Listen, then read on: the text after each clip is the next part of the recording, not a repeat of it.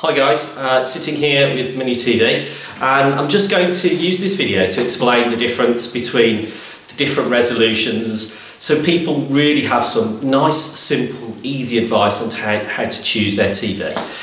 So basically I'm going to start with standard definition. Standard definition is basically just about 500,000 pixels on the screen. Now it doesn't matter how big that screen is, it could be a 22-inch or a 65-inch.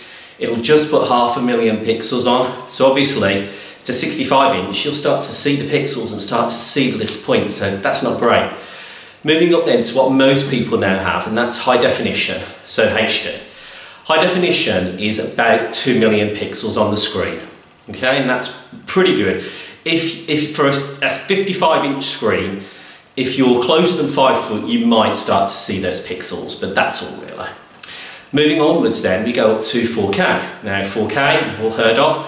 4K just increases that resolution that bit more. 4K is about 8 million pixels on that screen. So you are really not going to see those pixels with the human eye, no matter how far or how close you are to it.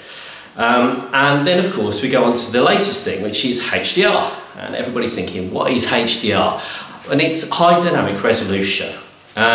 What it basically means is that you're increasing the colours from hundreds of thousands of colours to billions of colours, and you could possibly see that there. I doubt it because this is being videoed in HD, so there's no way you're going to see it on the screen behind me. Once you've got HDR, you've then got what's called HDR Premium.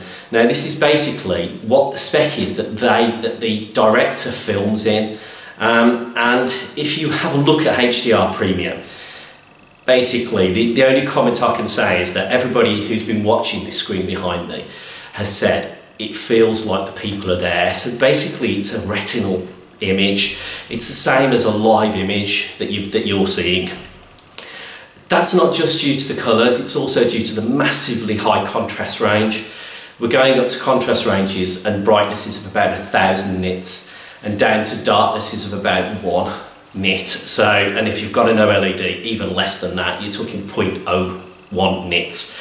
So that's where it gives you that massive high retinal image, and it's fantastic, it's awesome. So go along, buy one, it's brilliant, and you'll love it. Okay, thanks for that. So if you've enjoyed this explanation and you'd like to see more videos, don't forget to like and subscribe and share. Thank you.